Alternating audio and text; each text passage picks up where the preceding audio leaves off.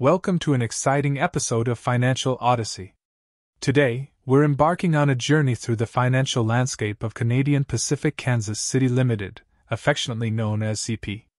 So grab your notepads, because we're about to unravel the depths of these intriguing numbers. All aboard! Our first stop is the price-to-earnings ratio, or PER. CP's trailing 12-month PER currently stands at 17.15. But what's interesting is that over the past 5 years, the average PER has been 23.30. Looking into the future, the PER forward is a promising 16.68, suggesting optimism about CP's forthcoming earnings. Next, let's talk about the PG ratio. This metric helps us assess the balance between PER and projected earnings growth. CP's PG ratio is a revealing 1.31, indicating that it might be an opportune time to invest. Steering our attention towards returns, CP showcases a return on equity of 11% and a return on assets of 5.7%. These figures illustrate CP's knack for generating profits using both equity and assets. Now, let's track the path of earnings per share, or EPS. Currently at $4.59, CP's EPS is noteworthy.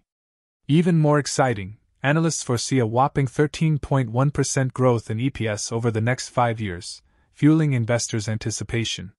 For those who treasure dividends, CP offers a dividend yield of 0.97%. But hold on to your hats, because CP's dividend growth has been an astounding 7.43% over the past 10 years, showcasing the company's commitment to its shareholders. Let's navigate through the margins now. Despite an operating margin of minus 34.20%, CP's profit margin stands tall at 42%, illustrating its ability to transform revenue into profits. Embarking on a financial voyage through history, let's examine revenue and earnings evolution. Between 2015 and 2019, CP's revenue maintained stability. However, after 2021, the revenue surged. And when it comes to earnings, they've been on a triumphant upward trajectory for an entire decade. Impressive, right? Time to analyze CP's financial health. The debt-to-equity ratio rests at 0.58, and the long-term debt-to-equity ratio is 0.53.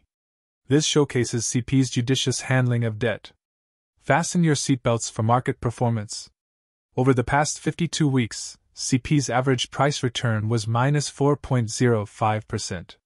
But this year has been an exception for Canadian Pacific, since in the last 5 years it has managed to obtain a total return higher than the well-known ETF VO. Finally, analysts project a thrilling 49.37% upswing over the next year, transforming its current price of $78.88 to almost $120. But here's my twist. After my further analysis, I propose that CP's fair value is $79.49, suggesting a slight undervaluation.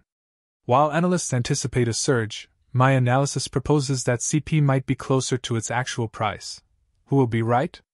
In conclusion, Canadian Pacific Kansas City Limited, with its massive $73.52 billion market cap, paints a financial saga as intricate as its sprawling rail network.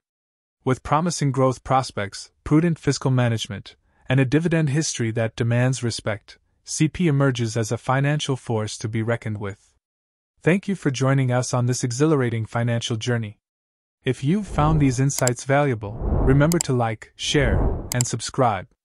And as always, remember to conduct your own research and seek counsel from financial experts before making any investment choices.